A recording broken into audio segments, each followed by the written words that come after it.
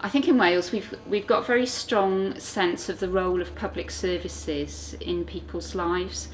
And I think that is what makes us distinctive from what goes on elsewhere in the UK, and like the spirit of Nye Bevan, you know, and that kind of collectivism. However, it can mean that it can result in an approach which could be described as sort of paternalistic. You know, we know what's best. It's our role to deliver these services for our community, and almost a sense that people need to be kind of looked after for their own good.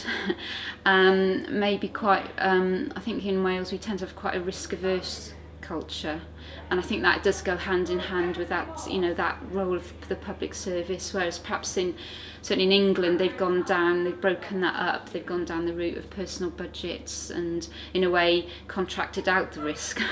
So, you know, there's pros and cons, you know, on whichever approach, but I think there is a way of still having that, you know, that safety net, but enabling people to be creative, to be in control, to make choices over their own lives, to fulfil their goals and aspirations. And direct payments is a key tool for that.